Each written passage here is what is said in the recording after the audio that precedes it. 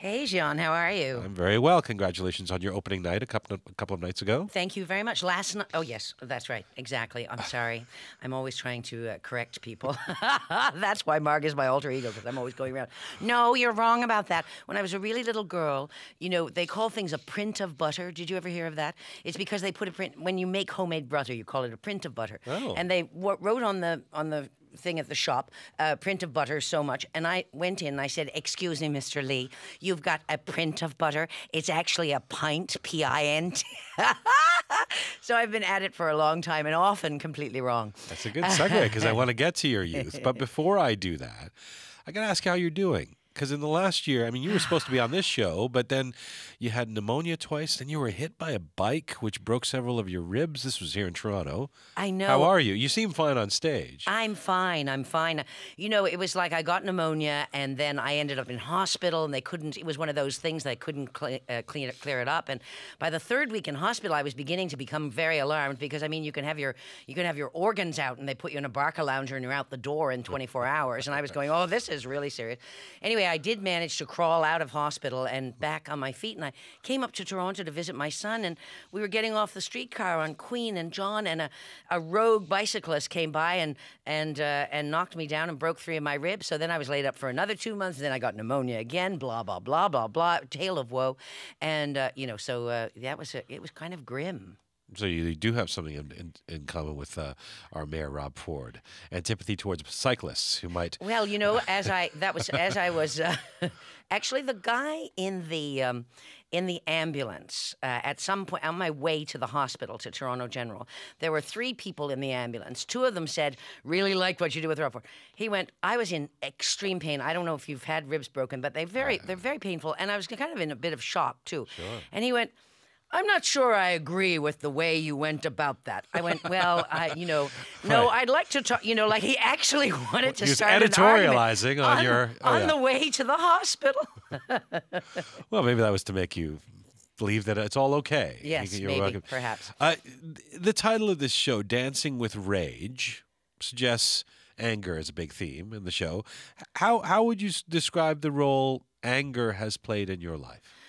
Oh, boy. Well, I think that with all comedians, and not just me, that anger plays a huge role in comedy, doesn't it? I mean, that it seems to be the very basis of comedy. It's the yeast that grows, wit, it seems. And luckily, I think that the whole dancing with rage, you could be killing with rage, I guess. So there's something light about dancing, isn't there? At least you're dancing, Right. But you are interacting with rage. yes, absolutely, absolutely. And I don't know. I suppose rage must have worked for me. And you know what rage comes from, really? I mean, as it turns out, it just comes from fear all the time. You're so fearful. I didn't know that I was just afraid of everything. And every single person and everything in the world I was afraid of. And so therefore, I put up a big front of anger, which, did for a while tend to drive people back and protect me to a certain degree. And then you get to be a certain age, I guess, or I don't know what happens, but you realize it isn't actually working for you anymore. It's kind of like liquor. First, it really helps, and you're out and it eases that kind of social, dis-ease, and then all of a sudden, whoops, it's turned the other way. And I think anger was the same way with me anyway. Okay, a few things you said there. Hang on a second. Yep. So first of all, you've had experience with alcoholism in your life. Yep. Do you suggest that the escape of alcohol and the escape of anger are similar? I would say that both of them, alcoholism is a disease. I don't think that rageaholism is counted as a disease. Alcoholism is a real disease, and I believe you're born with it. But I do believe that they take the same path in that, when you're in grade 9, a couple of beers makes you feel like a, part of the gang and like you can really fit in. And by the time you're 40, a couple of beers just leads to, 10,000 more or a bottle of chartreuse. And you're really on the outside, really, really far on the outside. And you probably were always, even in grade 9, who knows, but it just seemed like that. But with me, the anger thing seemed to work for me for a while. It seemed to protect me for a while. And then it didn't. When you say anger is based in fear, yeah, the other is a component of the fear you felt. That's not the same anger, though, as being upset at a politician for a tax policy and doing political satire about it. No, I mean, it's not the same anger that I feel about the vast chasm that's opening up between the rich and the poor and continues to grow deeper and wider, and we don't do anything about it. How do you characterize that anger then? Well, I just... that just seems like common sense to me. I mean, who wouldn't be angry about that? As we see the way things are going, as we're losing and only 1% of the population who seem to control everything, including, all media, all everything, get richer and richer and turn a country that was once, nobody ever pretended that it was perfect or anything, that democracy is it's like Winston Churchill said, democracy is a lousy system, but it's the best one we've got. He didn't actually say that, but that's what that's kind of paraphrasing. But we seem to be turning away from democracy like in the 30s. So I call that kind of anger kind of common sense. That's kind of just like, hold on a minute, why would we be, going in like the Gestapo to people who are getting unemployment insurance, and insisting they show their papers when we're letting, everybody else slide. Civic-based anger. Yes, civic-based anger. Versus a personal rage that comes from fear, concern, insecurity, some of that alcoholism. Yeah. Just a need to stay alive, I guess, and feeling that you need to put a big, wall around you in order to keep yourself safe. Well, let me pick up on that because, I mean, even big fans of your comedy don't necessarily know much about your early life. And it's actually difficult to find. I went back looking at interviews, your stage show does unveil some of this in a way. In a way. It looks at needing to feel loved and wanted, especially as a child, if that child is you in the show. Can you talk about a bit about the little girl who lived next door to her family, the story that you read from in the show? Well, in a way, that is my story. And in a way, it's a fairy tale because it says, once upon a time, there was a little girl who grew up next door to her family. And this is the story she always told herself, right? So some of the facts are the same. I did actually grow up next door to my family. My mom and dad and my 7 brothers and sisters lived at number 7 Carter's Hill, and I lived at number 9 Carter's Hill with my 2 aunts and an uncle. I was totally bemused by it all the time. I never understood it. I never had the guts to ask my mother, why. I always was terribly afraid that the answer would be, now this is going to sound totally ludicrous, so please don't scoff, but I was always terribly afraid that the answer was going to be that I was such a terrible child at 8 months. You know what I mean? You can't put it into real words. Sure. But that fear is always there. Yeah. That the answer is going to be what you always terribly suspected that it was, that there was some awful thing lacking in you. Well, and that therefore, would be very traumatic for a child to know. But well, it is. Why were you living not in the home of your parents? Well, my everybody's dead who I could ask that of, and I never really asked it. The kind of story is that I had pneumonia when I was 8 months old, and I went in the hospital, and when I came out of the hospital, number 9 Carter's Hill was a warmer and drier house than Mom and Dad's house, and so I went to stay with Aunt May and Aunt Fien and Uncle Jack when I got out of hospital. But then, I don't know, did they forget that I was there, or I don't know. Or maybe it was why did I stay? So did the anger help keep the grief from that time at bay, do you think? Oh, I think so. I think so. I don't remember being particularly angry when I was growing up or anything. I remember feeling totally outside all the time, like everybody else was in this warm place and I was out on some kind of, this is so melodramatic, out on some kind of darkling plain with the wind, like I never felt part of. But then they say that that's a thing that addicts always feel not part of. That's a thing that comes, it's like a mental illness. It's a mental and physical illness. And one of the aspects of it is that you always feel apart and alone. So when does the dancing with rage begin in the life of Mary Walsh? Well, I think I think that picking up the drink really managed to unlock the anger. And when was that? About 14, I guess. And then I had one of those. I guess if anybody knew anything, I blacked out the first time I ever got drunk. I passed out and blacked out, and all kinds of humiliating and terrible things happened to me and everything. And yet, I carried on. Well, I mean, as best I could. You couldn't drink very much when you're 14. You can't get it. But, and yet I carried on and on and on and on, way past the point where you would think that. So, it really, and people always pay lip service to that it's a disease, but nobody ever really believes it. And even people who suffer from the disease find it hard to not go, well, sure, boy, just stop drinking and don't have a drink then if it's that bad, But it is a compulsion and an illness. How did that illness play with your comedy, with your natural instincts to be funny, to be a performer, to be the life of the party? Oh, I was really good sometimes. The first few drinks. I remember I had a friend, I won't mention his name now, but he's a brilliant satirist. And he doesn't drink anymore. But when the first 15 minutes of him drinking was like, it was a year's worth of comedy. And then he would go into Gazugi land, and that was it for the rest of the night. And I guess that, and maybe I thought I was the life of the party. I'm sure I wasn't. I remember Greg Malone, who I worked with for years, saying to me, it's always so disappointing to me because I want to talk to Mary Walsh, and then I end up at the party and I'm talking to I don't know who she is, and so anyway, there you go. Did you feel like that was part of the fuel for why you were becoming successful in your comedy? Did you feel like you needed to drink to perform? Oh, no, I only drank and performed once, and it was a disaster. Okay. Yeah, So no, I never drank. I never drank before I performed.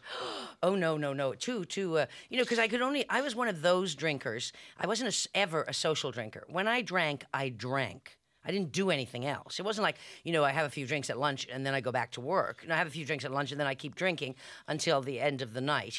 I luckily wasn't a daze at it. But you know what I mean? It wasn't used to soften the edges or comfort you on stage or anything. As soon as I got off stage, I'd put the bottle on my head as a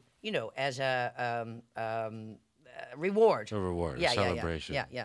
Let me come back to what we were calling the civic anger.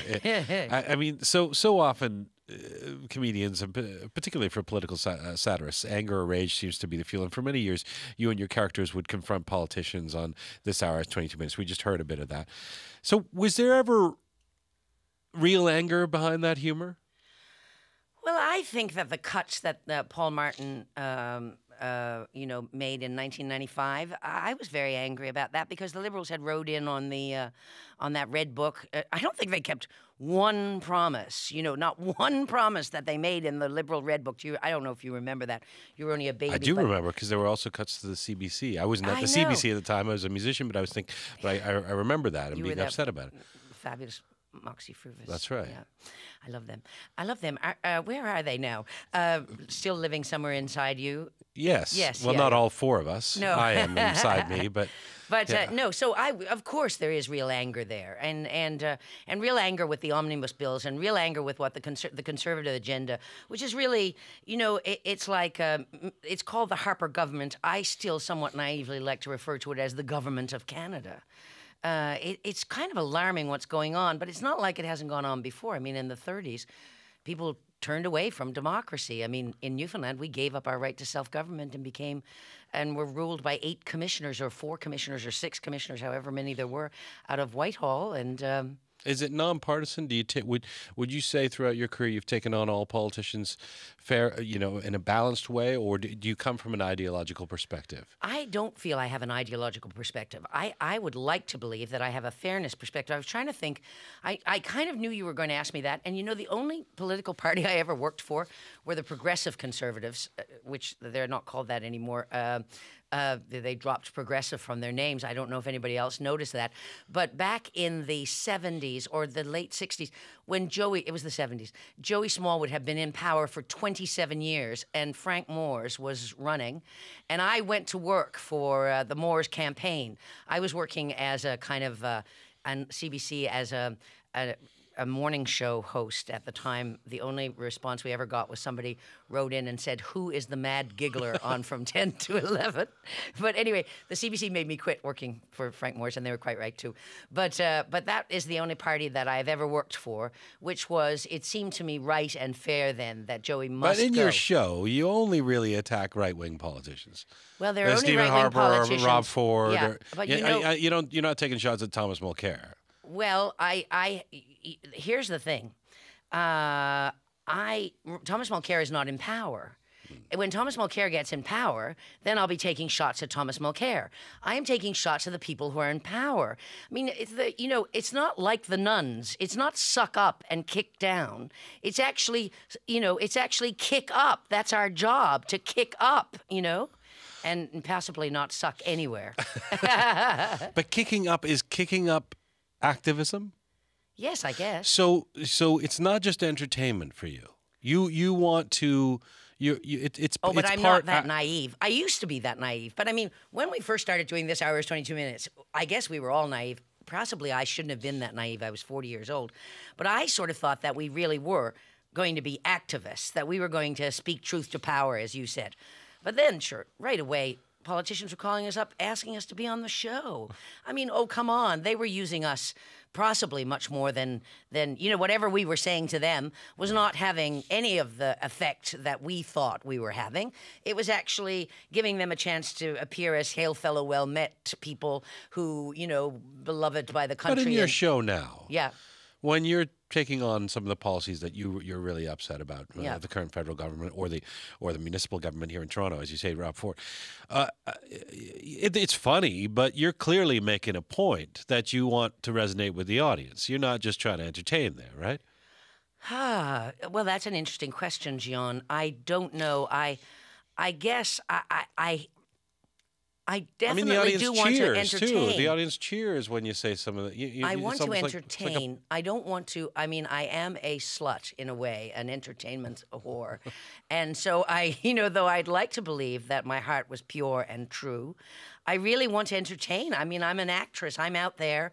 I'm looking to get that response. So I'd love to say to you, yes, like I am like Naomi Klein and I am out there on the, I will, but no, that's not true. I'm putting on funny hats and weird costumes and making funny faces and, pretty well doing everything I can do to get a laugh. When you were at CBC, when you were a regular member of this hour as 22 minutes, there were probably, if not official, unspoken guidelines that how far you guys would go and push something. You don't sort of have those guidelines when you're doing your own show. Now you're Mary Walsh.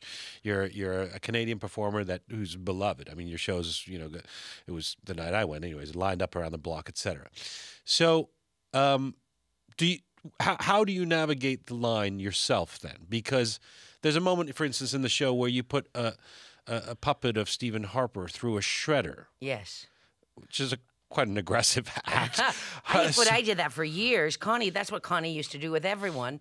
But first she had a guillotine. My character, Karen, she used to chop people's heads off. But it seemed more better to shred them, really. I don't know. We moved ahead. So that isn't new. So I didn't see that as a big, I mean, that seemed like old news to me, but that's interesting. You've shredded other prime ministers? Oh, my God, I shredded every prime minister and Bill Clinton and even Monica Lewinsky. And I shredded Dick Cheney and George Bush. And I've shredded, oh, my God, endless amounts of people I've shredded, let alone the crowds I've beheaded. Do you?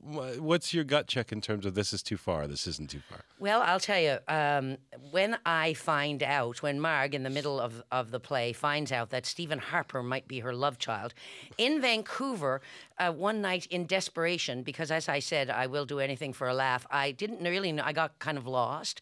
And so then I spit when I said his name, and the crowd went mad.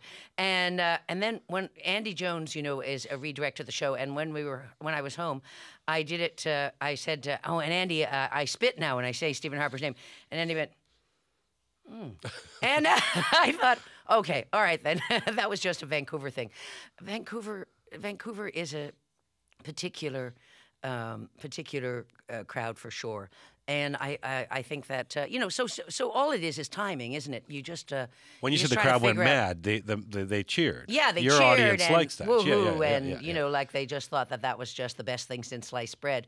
But it was just a cheap move. And once remember the Duchess, whatever her name was, the red-haired Duchess that nobody was very fond of. Fergie? Fergie. Sarah I Ferguson? ambushed her here at CBC, and I was really desperate at the time, and I read about her mother abandoning her, and as you saw the show, and I always have those abandonment issues too, and she was getting in the elevator, and I didn't have anything to say, and I went, by the way, my mother abandoned me too, and I thought, oh, this is it. I will just go anywhere. You know what I mean? I will sell out every single thing that is precious to me in order to get a laugh. And yet people do understand it's satire, and you don't spare Rob Ford in your show. I mentioned him earlier, so let's ask about this, because really this is the first time you've been on the show since the famous incident last October.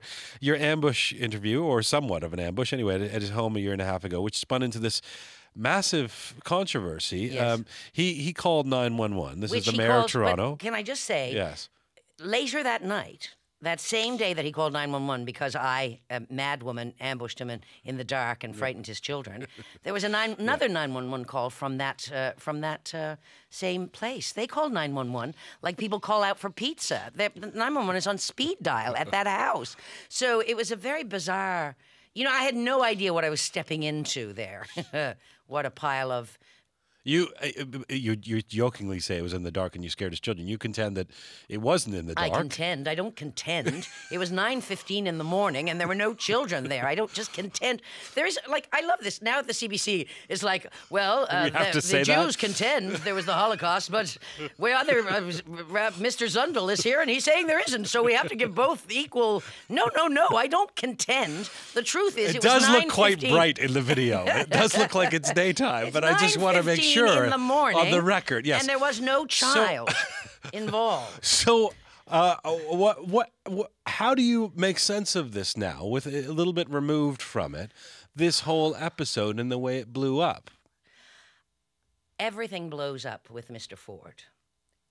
And not just Mr. Ford, but the right wing, and not just in this country, but they're up on outrage. They're outraged all the time. They're up on bust. Their heads are going to explode. They're going to have a massive coronary thrombosis. I mean, you know, there's just everything is outrageous to them, you know. The CBC, the sexual harassment, the one sexual harassment case at the CBC. The Sun has had that on for, what, every single day. Poor Mr. What's-his-name is marching up and down about, you know. So there's a sense of outrage, but I guess, like me, they're more entertainers. And Mr. Ford, it's like I came up as Marg. My character, Marg, is a big loudmouth buffoon. And so I thought one big loudmouth buffoon to another, you know what I mean? But I think that I'm an entertainer, and that's the end of it. I'm not running the fourth largest city in North America. I am an entertainer, and that is the end of it. You can't be electing me or people like me to run things, because that's not what we do. You know what I mean? And I think Mr. Ford fits more over with our crowd. And this is something you've done with politicians through the years. We've seen you do it over and over and over and over again. And now, what about the idea that this was a private home, and normally you do it at the House of Commons, or when Sarah Palin's at a press conference or whatever? Right. Well, I mean, the problem there was that Mr. Ford was never seeing anybody. I mean, that's another thing with the right, and not just in this country.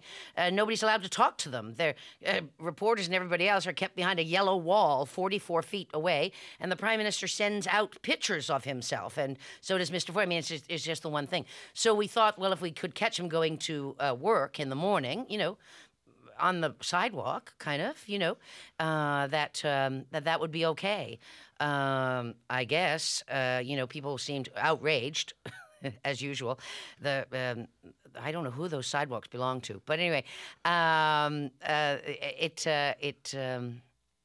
then there was that guy from the Star who was peeking over the fence. Another thing you're not allowed to do. 9/11. They're leading a very, very private life, while the rest of us are not, apparently. So, in the end, was it worth it? I mean, based on all the snafu that came out of all that, would you if you had to replay it, would you still do it? Look, the Rob Ford you know, thing? I wouldn't, if I knew Mr. Ford then, like I know Mr. Ford now, I wouldn't put him through it. I think You know what I mean? I had no idea that he's practically barking in distress. You know what I mean?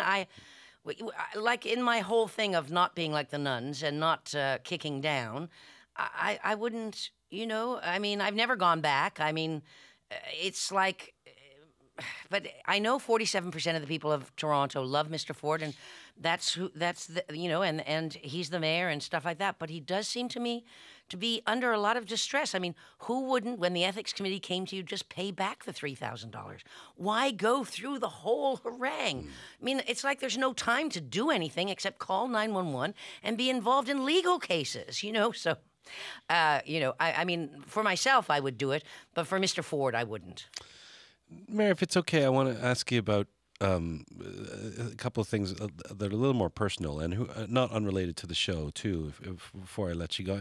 I want to go back to your physical health for a moment. Like one of the characters in this show, like that character, I understand you've been diagnosed with macular degeneration, yes? Yes. And can you explain what that is for people who are unfamiliar with it? Macular degeneration is the leading cause of blindness in North America. Back in the old days when people went blind, all the old crowd, and they would go blind like when they were 80 or 90, that actually was macular degeneration. But I got macular degeneration quite young for macular degeneration.